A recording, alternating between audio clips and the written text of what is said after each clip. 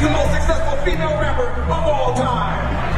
And exclusively for you tonight only, she's giving us a first listen at her brand new single, Do We Have a Problem, featuring Lil Baby. Show some love and make some noise for the Queen Barb herself, Nicki Minaj. Hey y'all, welcome back to my channel. Today we're reminiscing about Nicki Minaj's iconic 2022 debut, her collaboration Do We Have a Problem, featuring Lil Baby, as February 4th, 2023 marks the 1-year anniversary of the song's release. Now, I'm not just saying it's iconic because I love Nicki. It's because this rollout was amazing, multi-layered, filled with appearances, interviews, social media campaigns, and it really brought Nicki's career full circle 15 years in. Nicki wasn't super active in 2021. It was a low-key year for her, especially after 2020 when she gave birth to Papa Bear, and her first major project after that was re-releasing Beam Me Up Scotty in May of 2021. And she did features here and there with Bia and Jessie Nelson and Polo G, but all of the promo was mostly social media. Then towards the end of the year, she went silent on a mini hiatus, only giving us a Christmas family photo and birthday photos. So she wasn't active on social media, and of course, everyone was anticipating the rollout of the fifth album, but we had no idea what was coming. On January 26, 2022, Nicki took to Twitter to announce the single with Lil Baby to be released. Each day after that, she dropped a picture or a short video of the behind-the-scenes process of filming the video. There was a full week of promotion, press, and marketing leading up to the single. When Nicki announced the song's release, she also publicized a hotline that fans could call to communicate the problems they were facing and potentially get advice from her. The night of the drop, on February 3rd, Nicki made an appearance at the LA Clippers game at the Staples Center in Los Angeles with her team and family and premiered DWHAP there. The stadium was lit in pink to honor her. There were also billboards in Times Square and other major cities, along with playlisting on Rap Life, the biggest hip-hop playlist on Apple Music, and Rap Caviar on Spotify. It was great to see Nicki receive that support from major DSPs and from her label Republic Records. Do We Have a Problem was written by Nicki Minaj and Lil Baby, of course, and produced by Haitian-American producer Papier, which features an unforgettable repeating violin riff, which he came up with himself. He said, "I always want to have moments in music where someone's like, I've never heard that, or that's different." Papier. Papier, you better brush your motherfucking shoulders off, nigga. You did the fuck out that beat, nigga. Yeah.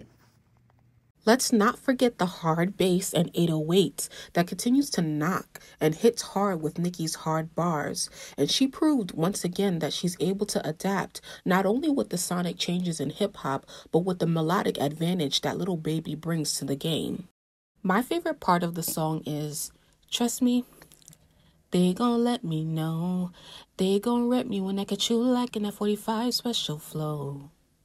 I can't sing, okay? But I want to know, what's your favorite part in the song? So let me know in the comments. The official music video was directed by Nicki's longtime collaborator Benny Boom and dropped on the same day, February 4th. Taking inspiration from one of Nicki's favorite movies, Salt, starring Angelina Jolie, the clip centers on a secret auction starring Nicki as an agent with Joseph Sikora as her partner and Corey Hardrick as a criminal, and of course Lil Baby bidding on prized items. The music video has several versions, a long one which is 9 minutes and then a 4-minute one and a BTS. DWHAP accumulated 4.1 million views in the first 24 hours and is ranked number 3 for the biggest 24-hour debuts by a female rapper on YouTube in 2022. The second best part of the rollout was all of the interviews Nicki did to promote the song.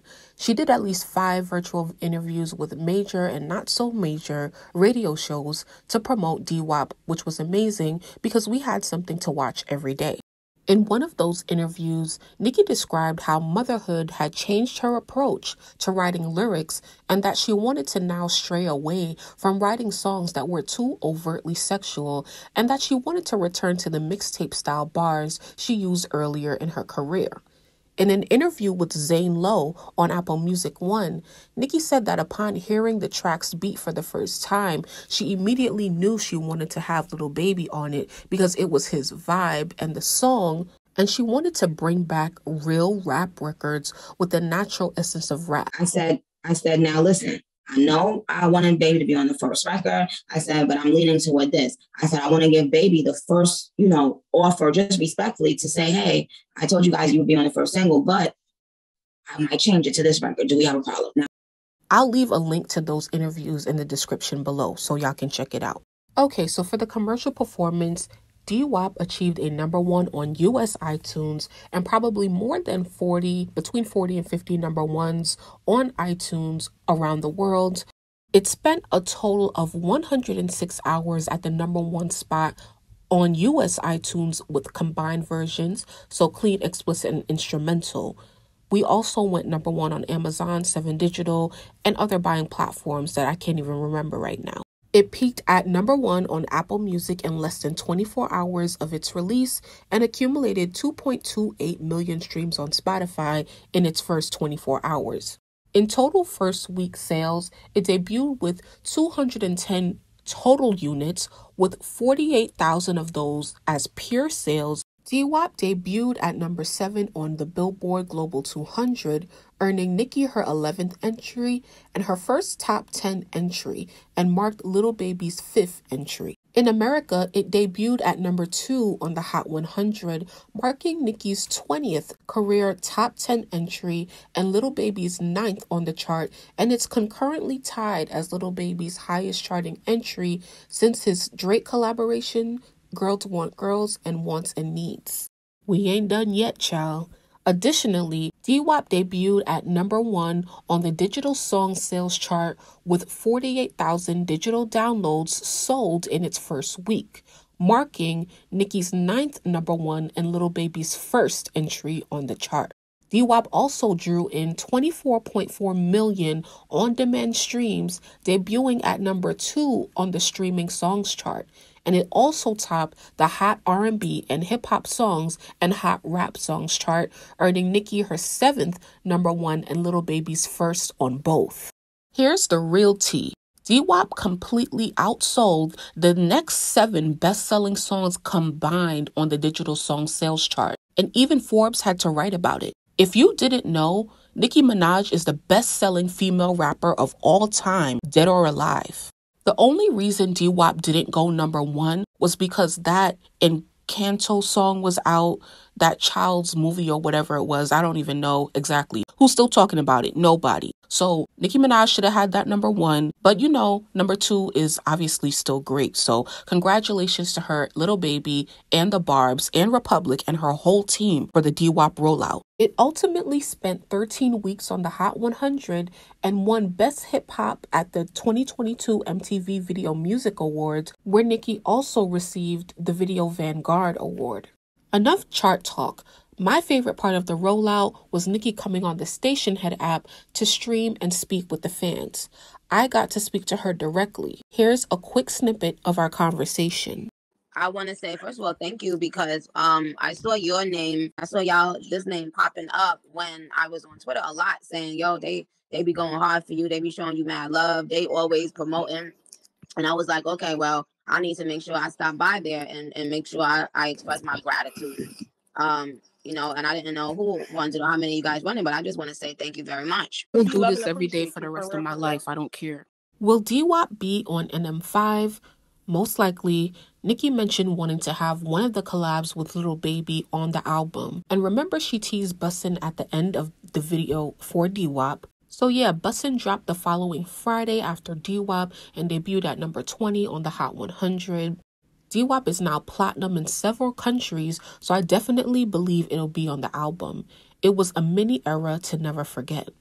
My question for you, though, is, do you think DWAP is a standout in Nicki's catalog? You know how with artists, most of their best music is usually early in their career? Well, when DWAP came out, I asked myself, does this have the potential to be a legendary song in Nicki's discography? She already has a legendary catalog of hits, so anything new will be measured up to it. But sitting back and reflecting a year later, I'm falling in love with this song all over again. Hold up, shorty, hold up, bitch, will get you in the mood for the song every time, and the beat is just so hard. One thing about Nicki is that she's gonna ride the beat, and it's never too strong for her. I definitely see DWHAP as a standout in her catalog, and I'll be listening for years to come. It'll always bring me back to this rollout and the personal connection that I have with it. I have questions for y'all, and I need some answers. You guys can find these in the description below as well. But what's your favorite part of the song? What was your favorite part of the rollout? How do you feel about Lil Baby's verse? Was he necessary on the song? And in years from now, do you think DWHAP will be a monumental part of Nicki's catalog? As always, thanks for clicking on this video and making it to the end. Please like and don't forget to turn on the notification bell so you get notified when I post. Oh, and I'm gonna link my last video on Nicki in the description as well. So make sure to check it out. Later.